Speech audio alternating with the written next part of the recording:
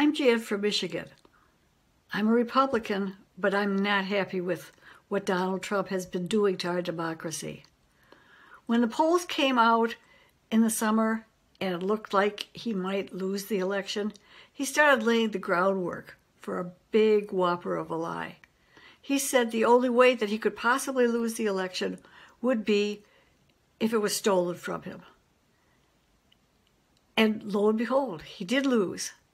And so he's continuing the lie that the election was stolen.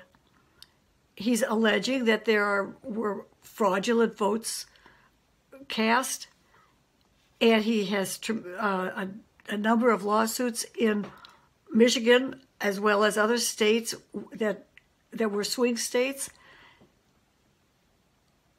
And this is doing a tremendous damage to our democracy. People are going to be believing that he really did win the election and that Joe Biden is not our legitimate president. He's going to be tearing our country further apart. And not only that, he's undermining people's trust in the integrity of our elections, which is the basis of our democracy. And after all is said and done, it's going to have become normal for a president to refuse to concede when he loses. It's going to be normal for a president to refuse to transfer power.